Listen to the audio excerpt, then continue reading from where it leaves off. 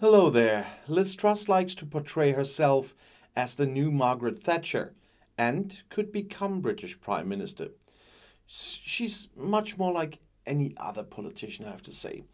Liz Truss still had a surprise in store. As Prime Minister, she would abolish the intelligent motorways, which in Great Britain allow you to use hard shoulders at peak times, she declared at the last major campaign event in London on Thursday.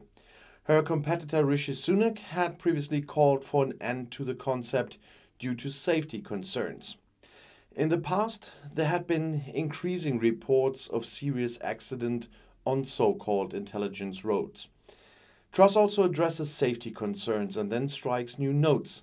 The speed limit of 110 kilometers per hour could also be up for discussion. We have to be ready to look into that, she let viewers in London know, but then adds that she can't give a more precise answer at the moment.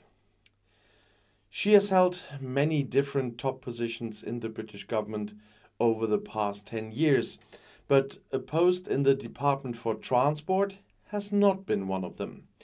In the past, Truss had called for the speed limit to be increased to 130 kilometers per hour. But why should she suddenly put a whole new topic on the agenda so close to the end of a month-long election campaign? The event in the British capital does not provide any answers. Other topics are currently more in focus. But if you look at the appearances of today's foreign minister in the past, you will find similar moments that leave you questioning. Sometimes it remains unclear whether Truss always thinks enough before she speaks. Sometimes you get the impression that she's just trying to give her listeners exactly what they want to hear. Well, she voted against Brexit, by the way. Both apply to another incident in Norwich a week ago. Whether French President Emmanuel Macron is a friend or foe, she cannot say at the moment, said the minister there at an election campaign event. If we are not able to say between the French and the British whether we are friend or foe, the term is not neutral, then we are heading for serious problems. That's how Macron warned a day later. And the Conservatives, who are enthusiastic about Brexit, gave Truss a lot of applause for her statements. It is quite possible that Truss and Macron will have more dealings with each other in the future. If the Conservative Party in Great Britain announces who will succeed Boris Johnson as party leader today, according to polls, Truss could take over the Tory chairmanship, no, not the chairmanship, the leadership, and thus also the third women prime minister in British history. Publicly, she tries to stage herself as a strong advocate of a lean state with low taxes like a new Margaret Thatcher. On the other hand, she seems to be similar to her predecessor Johnson in her tendency towards populism. What would you expect from her as head of government then? The fact that Mary Elizabeth Truss would eventually make a career as an arch-conservative politician was not necessarily predetermined. Truss grew up in a household to the left of Labour. That's how she revealed it to the British Times. Her mother was involved in the anti-nuclear movement. The family first moved from their birthplace of Oxford to the Scottish town of Paisley and later went to school in Leeds. However, Truss did not make her first political steps with Labour or the Tories, but with the Liberals. At the age of 19, in a passionate speech to her party colleagues, she demanded that Great Britain should abolish the monarchy. Today, Truss says she regretted the speech almost immediately. She told the BBC that she had little contact with conservative politics at the time. Over time, she understood that Great Britain was also successful because of the constitutional monarchy.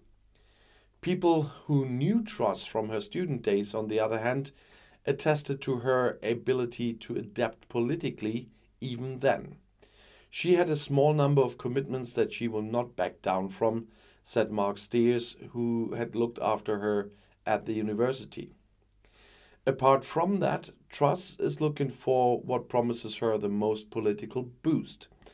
You could call it opportunism or pragmatism, depending on whether you are a friend or a foe. 2 years after her anti-monarchy speech, Truss joined the Tories.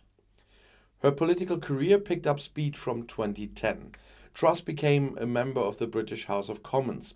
2 years later, a journey began that took her to various ministries.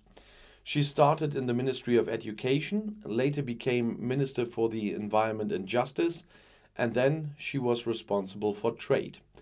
In 2019, she took on the job of Minister for Women and Equality, and last year she also took over the Ministry of Foreign Affairs. Even as a top politician, she made bizarre appearances. In 2014, at the Tories' party conference, she campaigned for more domestic products to be consumed in Great Britain. The fact that 2/3 of all cheese in the country is imported is what Truss gravely calls a disgrace. Truss may be politically clever and adept, but intellectually she's not. That's what British political scientist Anthony Glees told T-Online. As far as populism is concerned, however, the Foreign Secretary could certainly keep up with the outgoing Prime Minister Johnson. Glees speaks of a Johnson in a dress. However, Truss lacks the charisma to use her embarrassing performances for herself like the current Prime Minister did. Brexit also showed how flexible Truss is.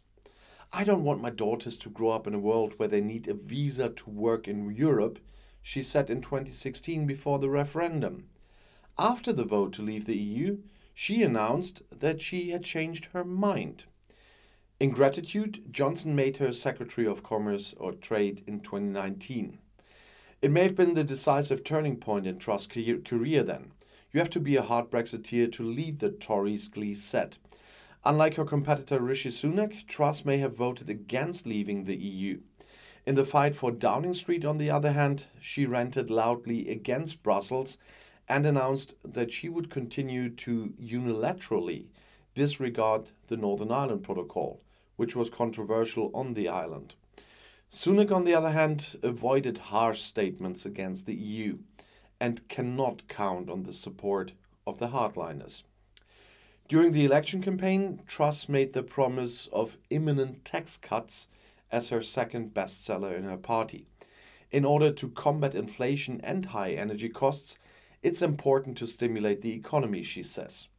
Some attest that the Foreign Minister is following in the footsteps of Margaret Thatcher with a lean state and an unbridled economy. The comparisons were reinforced by the fact that she also optically approached the Iron Lady. There are pictures showing her in a tank just like Thatcher. In the election campaign, she wore a large white bow in a TV duel, and Thatcher has worn comparable outfits in the past.